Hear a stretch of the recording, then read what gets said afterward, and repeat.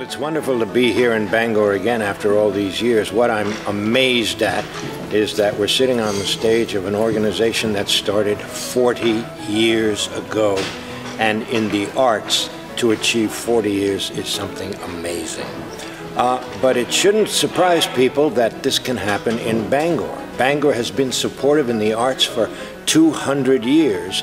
People who have a legacy in the timberlands north of here support the arts in Bangor, and it's a heck of a lot cheaper than going to Boston or Portland. I was amazed to learn that a quarter of a mile from here down on the stream in Norabega Hall, Edwin Booth, America's foremost actor, came to Bangor and played his Hamlet. If that doesn't show that the people here are willing to support the arts, nothing does. Anyway, my congratulations to you, Bari. It's been, I am very humbled to be in your presence. To know and now meet you, that you're truly a legend of the American theater, truly. And I don't know if you know this, but Penobscot Theater is so known nationally. Almost everybody that I meet in wherever I'm at in my life, in California, in Atlanta, in Florida, everybody's heard of Penobscot Theater Company. Everybody who's been in theater for, at least the last 20, 30, 40 years know about it as this kind of beacon up there in Bangor.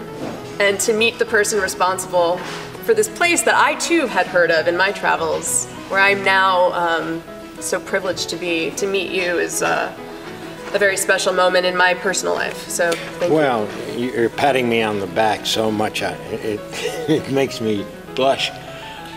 One of the things that happened, though, is that after 16 years of working hard, starting from zero, winding up owning our own building and creating our own fate, when I decided it was time to move on, we got applications from 125 young artistic directors wanting my job. Out of nowhere. Yeah. So I guess that's some kind of testament to success. Yeah, and also, to think that this organization is considered a venerable institution in this town. Right up there with the library. As fortunately and unfortunately as something that people take for granted as being here. To meet the person, and Lord knows I know what it is to start a theater company. You didn't start just this one, you started 2 others that are still going. This is astounding. I'm curious as to what's the same. Is there any thread of Penobscot Theater Company that remains?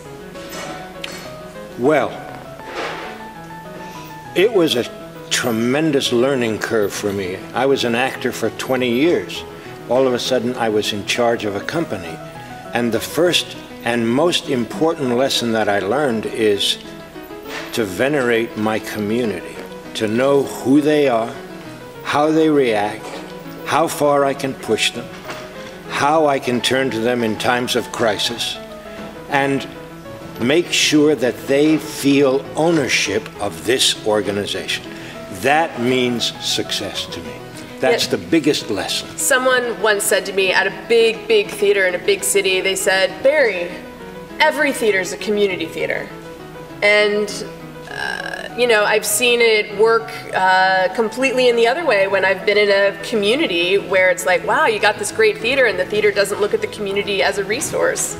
Either because they're programming for a New York audience, in their minds anyway, or they're just not in tune and not out there. Yes. Even watching how you interacted with the audience today was really enlightening. A lot of, artistic directors feel uncomfortable talking about money, feel uncomfortable asking for money. It's a very important point.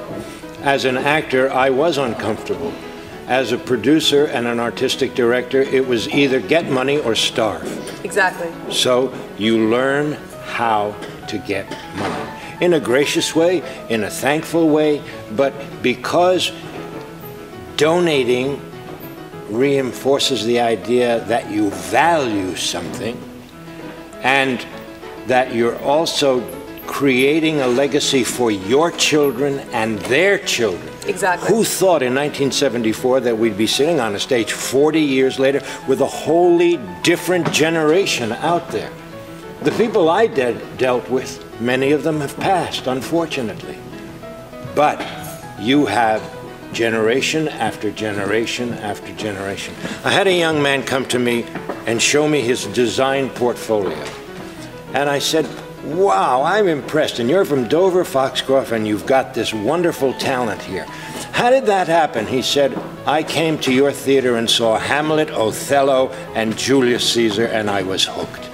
From Dover, Foxcroft. That was why we were around.